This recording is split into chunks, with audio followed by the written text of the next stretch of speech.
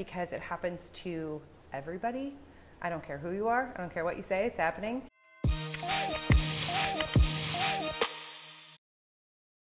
Hey guys, it's Jessie Hilgenberg and welcome to another Ask Jessie. Today's questions came in from Instagram, and as always, keep the questions coming with the hashtag AskJessie. I pick my favorite questions each week that I think will help the most people. That's you. So let's get to it. Today's question is from Deanna. Deanna asks, how do you get your gym mojo back when you've completely let it go? I've gained even more weight back than when I started. All right, Deanna, this is a great question. I'm so happy to be addressing it because it happens to everybody.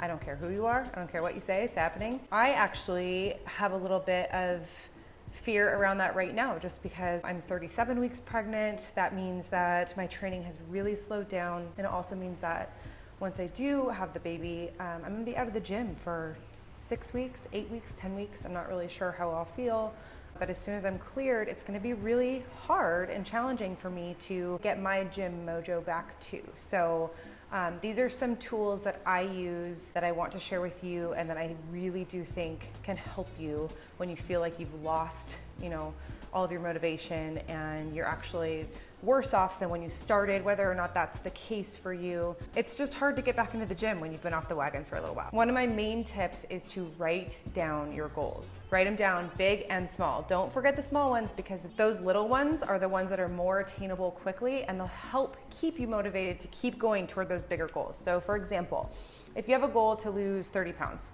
don't just write down lose 30 pounds. I want you to be detailed and make those smaller goals happen.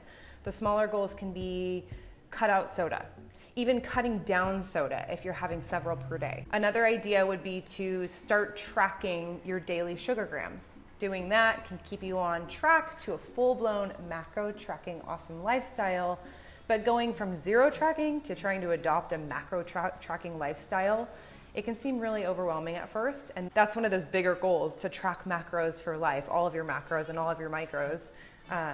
Macronutrients are your proteins, carbs, and your fats, and your micros are, like vitamins and minerals and stuff, but they can also be fibers and sugars. And you don't want to go from tracking nothing to tracking all of those things. You're gonna lose your motivation. You're gonna get overwhelmed. You're not gonna be able to handle all of it. That big of a change right off the bat.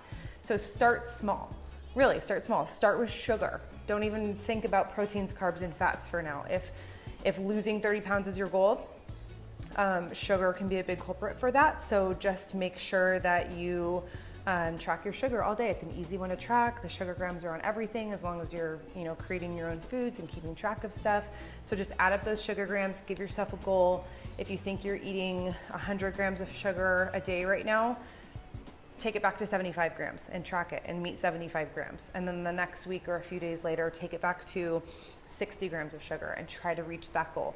And then you're gonna get into a habit of having lower sugar, not no sugar, but having 30 to 40 grams of sugar a day. Once you start nailing that and your body readjusts from going from 120 grams of sugar a day to 40, 30 grams of sugar a day, your body will readjust, you'll get used to that, and then you can add on tracking other things from there, such as proteins and carbs and fats and things like that. So another idea to get back on track, and this is my favorite one, is community. Find one or more people that will truly, truly support you. I can't tell you how derailing it was when I was first starting out on my fitness journey, when I had chicken breasts hiding in my purse at restaurants so I could add protein to a healthy salad and a side of rice at a restaurant so I could be social and go out to dinner with everybody.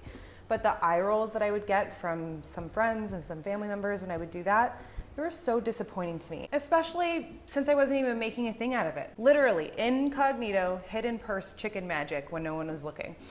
It's really sad that you can get eye rolls for trying to eat healthy, but no one eye rolls when you order a chicken pot pie and have dessert. I hate that, and I'm really sorry that that happens so much. So anyway, find your people. I don't care if it's your one coworker that will walk around the building with you drinking protein shakes until the office donuts in the break room are gone and it's safe to come back to the office, or if it's a giant community of women like Jessie's Girls who will chat with you all day and all night, anytime that you need somebody to relate to. Anyway, I hope that helps. Thank you so much for watching Ask Jessie today. Don't forget to comment below with any questions about this topic. I'll respond to all of your comments as always. And please, please subscribe and share this with anyone who you think that this would help. I know it'll help a lot of people. Don't forget to go to jessiefitness.com and check out all of my Jessie's Girls training programs, and keep asking me your awesome Ask Jessie questions. See ya.